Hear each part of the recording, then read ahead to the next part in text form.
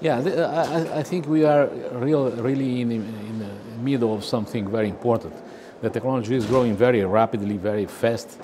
We have an exponential growth for years, for decades probably. And I am a little bit aware of things like maybe artificial intelligence will have some very important effects on the humanity at all.